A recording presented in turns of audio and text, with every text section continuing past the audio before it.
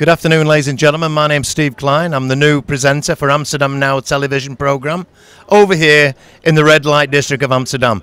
I'm now here with a wonderful guy who's very, very, very famous, Henks Harrings. Henk, can you tell us a little bit about yourself and how long you've been in Amsterdam? Yeah, I was born in Amsterdam and I'm standing 18 years here, and I was started 31 years before behind the central station. What do you think about the city? It's a nice city, the best city. Yeah. And do you have many customers? Yeah. Do you have any idea how much fish you've sold? I don't know. I don't know. I've heard it's hundreds of tons of fish. Maybe. I actually heard that Henk has actually sold more fish. If you could weigh Moby Dick 10 times, that's how many fish you've sold.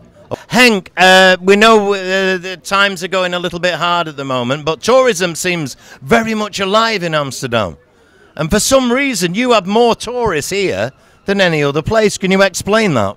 Yeah, Amsterdam. Everybody wants to go to Amsterdam. Yeah. Always. And now it's not so many Italian but the German and the Dutch people come to Amsterdam also. Okay. That's why it's always. Now it's better. It's 3 months. It's quiet. But since 2 weeks, it's better now. Yeah. Well, I'd like to thank you very much from Amsterdam Now TV, the new programme over here in Amsterdam. God bless you all. Over and out, Steve Klein. Thank you.